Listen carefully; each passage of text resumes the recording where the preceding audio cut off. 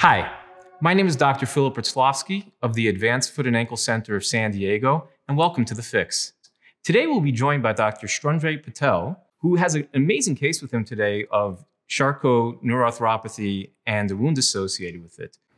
So this patient suffered from Charcot Neuroarthropathy, which is a very debilitating condition in which the patient has fracture dislocation and deformities. Now, these deformities lead to overloading of certain part of their foot, leading to ulcers and infections.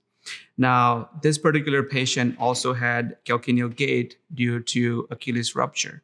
Now, combining these two issues, this patient needed a stable extremity, a foot that can bear the weight, and during the normal gait, the weight would be transitioned from the heel to the toe. To address this complex problem, we discussed fusing the ankle or locking the ankle in appropriate alignment, as well as to close the wound at the bottom of the foot with a flap. It's called a keystone advancement flap. So now we are combining this orthopedic problem with the plastic problem and addressing this complex issue with two different specialties. So you're basically, this patient is spending too much time on their heel and they get these wounds. What could happen if you have a wound on your foot? Correct. So if these wounds are not treated in a timely fashion, it can lead to infection and ultimately amputations. So you end up doing this procedure, and I see your x-rays. Everything looks really fantastic, and I love the way you built the frame. I kind of do it the same way myself. I got the double ring block on the leg. It's very helpful for these patients that are neuroarthropic, these patients that have loss of sensation. Tell us about how the case went and your post-operative protocol. Just to go over the construct, as you mentioned. So I like to use Orthofix TrueLock Evo construct, and oftentimes I use a hybrid, meaning I use the metal components of these Orthofix external fixation, as well as the carbon fiber. And this carbon fiber rings, which is the halo, as well as the struts, it allows me to visualize the important osteostructures behind the rings and the struts. So I like to use a tibial block of rings and connect them with the radiolucent struts.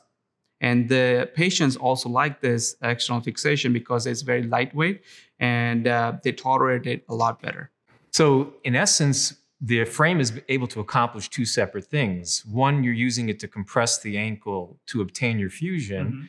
And the other, you're able to offload the foot where there's no pressure on your flap site. And the patient doesn't step on it because they have these rocker rails that is built into the frame.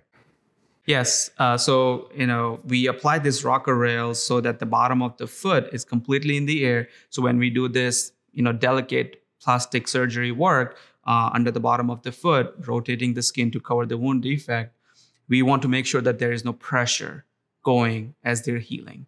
So that's the beautiful thing about this offloading external fixation, is that the patient can transfer from their bed to go to the bathroom or sit in a chair, and they won't put any weight under the bottom of the foot. So the flap won't die, and it would allow the wound to heal. So how did the patient end up doing? Where are they holding now? So patient did really, really well. We were able to achieve a solid ankle fusion, and we were able to lock the ankle in appropriate alignment. The flap also was success, and patient was able to heal the wound completely. Patient is enjoying his life. He's going back to work in a diabetic shoe and a brace, and he enjoys his time when he's not at work with his grandkids. And he is very grateful because we were able to save his leg and avoid an amputation. Wow, that's amazing. I'm so happy to hear that the patient still has his leg and that he's been fixed. Yes. Thank you for joining us today and sharing with us this case. My pleasure. I'm Dr. Philip Wrotslavsky. Join us next time on The Fix.